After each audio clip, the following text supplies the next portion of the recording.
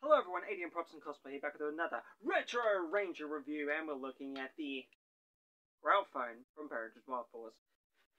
And you know, the little head flips up, these move as well, so you have the arms and legs so it can stand up. Then we have the lunar Morpher without any the wrist strap or anything like that.